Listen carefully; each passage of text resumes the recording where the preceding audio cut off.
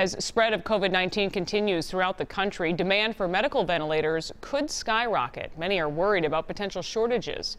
WCCO's Erin Hassanzadeh spoke with a doctor at the U of M who says he created a simpler, cheaper ventilator that could save lives.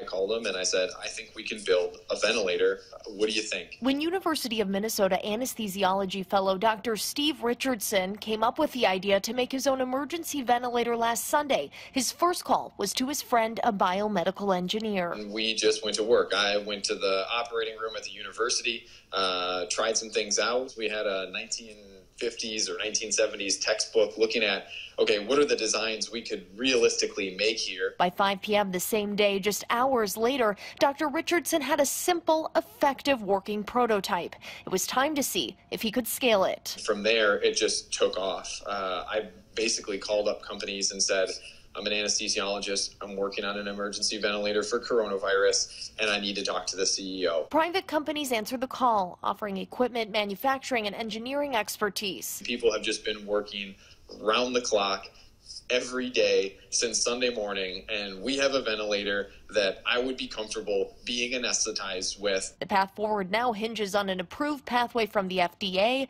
If they give the green light, Richardson says he could produce some right away, hundreds in 2 weeks and thousands in 3 weeks. When fully scaled, the cost would be 1/10 of a typical hospital ventilator. This need could come at us extremely quickly. I couldn't think of anything more important to be doing right now at this moment in time.